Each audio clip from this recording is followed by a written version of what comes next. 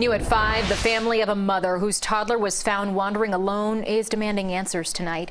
Investigators found her abandoned vehicle in Hollywood, but no other solid clues since. CBS 4's Ted Scouten spoke to family members who are praying she will be found safe. It's been more than a week since 2-year-old Camden was found wandering alone outside an apartment complex in Miramar.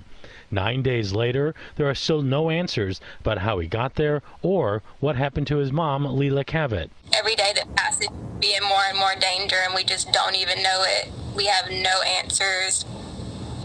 Cannot get a hold of her in the slightest. Leila's sister Tiana and the rest of the family are desperate for answers and new clues, wondering why she was even here. She lives in Georgia. We're still looking. We have posters printed off. We have people down there that are trying to get search parties together, and even people in Georgia that are still looking out. And I just want you to know that I love you. I'm here down here. Her dad is here too, conducting his own search. He said Leila would never leave Camden. He's everything to her. Camden is her life. That's her love of her life. She is never going to leave him, ever. Her truck was found last week in Hollywood in this Walmart parking lot at 441 and Hollywood Boulevard. Police have not released any information about it. The family has been working for more than a week to get in touch with Camden.